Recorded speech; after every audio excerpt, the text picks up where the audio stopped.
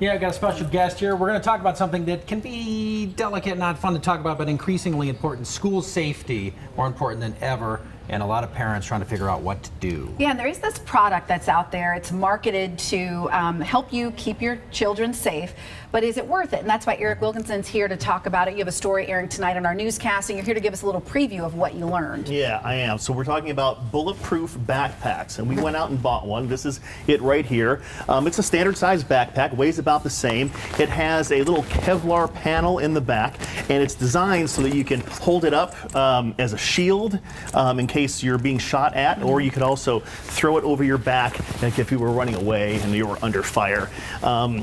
They are somewhat effective, I will say that. We did put them to the test. Yeah, you put this to a test. I mean, what did you find out? We tested 3 different guns on this particular backpack. I will just say this, 2 of them worked, 1 of them did not, or they did not protect against one of the guns. And I can show you right here, actually.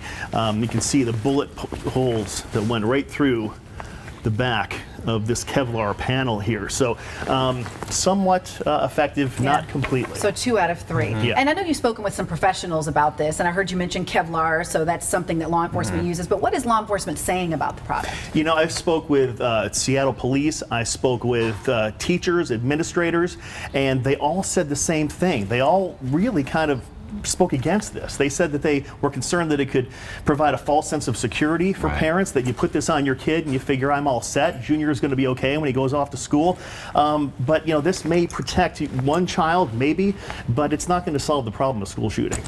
So the big question, you know, is what should parents focus on to keep kids safe? That was another thing. I talked to one of the world's experts in school shootings, and she said she was most concerned about parents falling under a false sense of security. And so she said, you know, if you want to buy one of these for your kid, they cost about $200. Feel free. It's probably not going to hurt anything, probably not going to save their life with 100% certainty, but don't stop being involved politically. Don't stop calling your legislators. Don't stop speaking out about mental illness, gun control, whatever you're concerned about mostly with school shootings. Don't let this shield you from that. Right. Very good. Look forward to seeing that report tonight at 10 and 11. Kong and King. Thanks, you guys. All right. Thank you.